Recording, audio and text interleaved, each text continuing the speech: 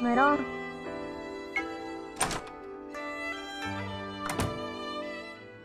あざみ、言われた通り来たけど。忍術の修行。たとえ明日が試合でもサボらない。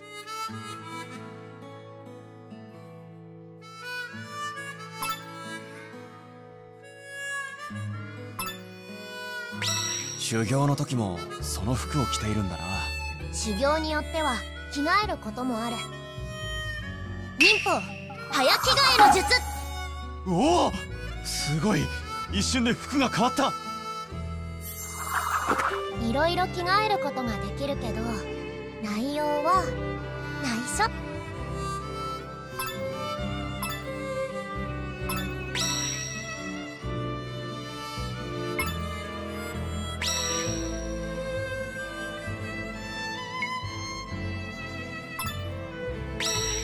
タンスの中身は修行には関係ない。清十郎でも見ちゃダメ。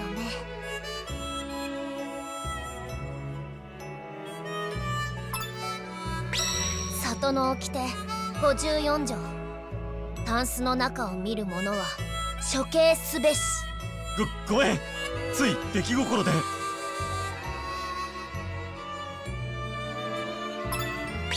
これは手裏剣を投げる修行に使うもの。5枚同時に投げて訓練する。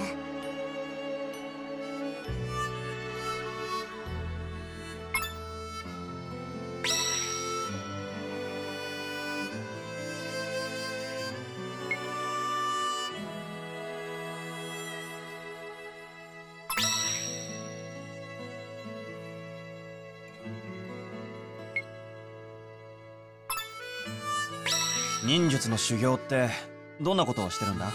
早掛けや高跳び、分身に姿隠し、何でもやってる。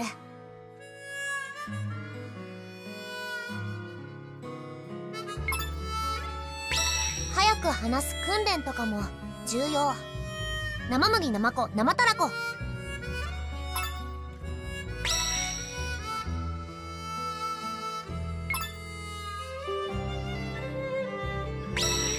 どう清十郎、あざみの凄さ分かった？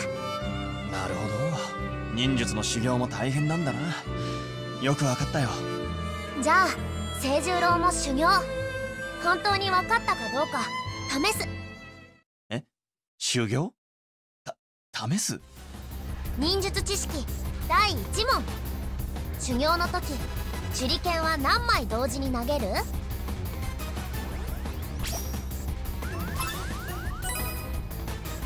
？5枚だ。これで間違いない。さすが清十郎、すごい。忍術知識第2問。早口言葉の修行で使う言葉は？生麦生子生たらこだったような気がするけど。さすが清十郎、すごい。じゃあ最後の問題。あざみはどこに隠れてる？え？どこに隠れてるって？望月流忍法隠れ身の術。どこかに隠れたのか？全くわからないが。あざみ、隠れているのはここだな。そなたの目は節穴か。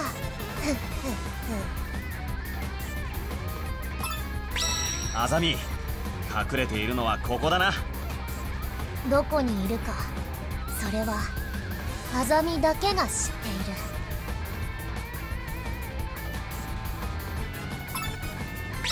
あざみ、隠れているのはここだな。この術を見破ることができた者はまだいない。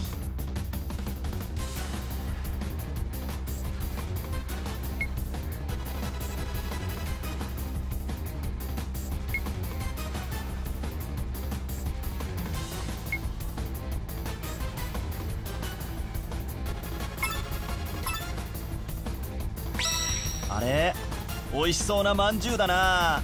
食べちゃおうかな。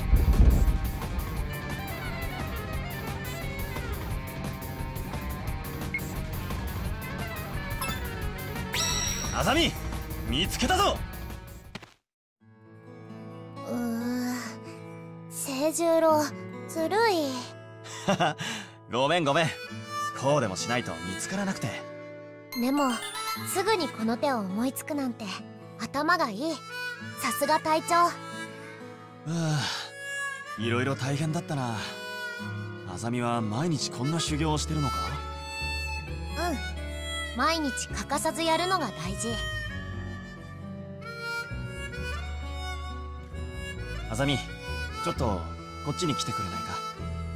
何？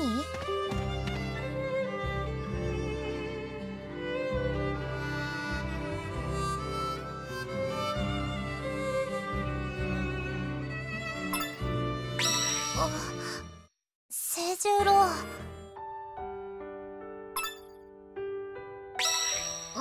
あまり見ないで。ボサボサで恥ずかしい。つやつやと光って綺麗な髪じゃないか。そうかな。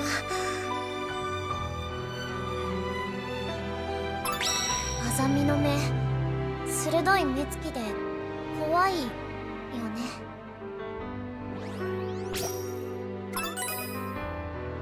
そんなことはないよ。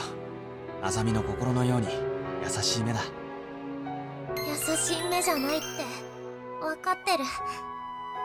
でもそう言ってくれて本当に嬉しい。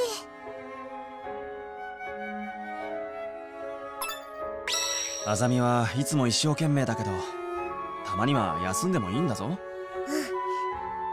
あざみが休みたくなったらまたこうしてくれる？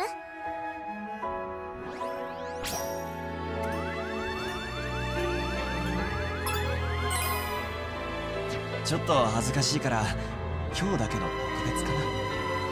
それでもいい。今はとても幸せだから。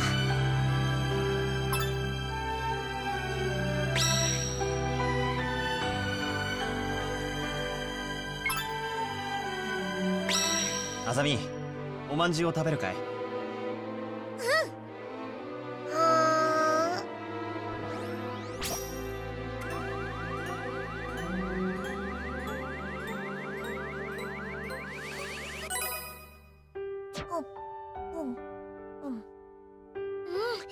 最高に美味しい。いろいろと楽しませてもらったよ。ありがとうな、あざみ。問題ない。あざみも楽しかった。明日はいよいよ決戦だからゆっくり休んでくれ。それじゃあまた明日。